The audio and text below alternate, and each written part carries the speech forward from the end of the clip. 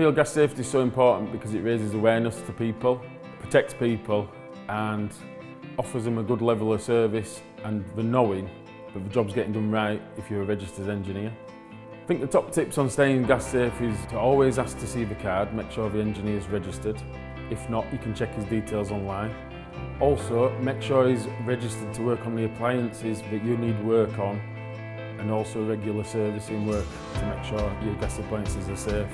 The danger of not being gas safe is that you might not be registered to work on that appliance and not have the knowledge of how to repair it, which could mean you're putting the customer at risk.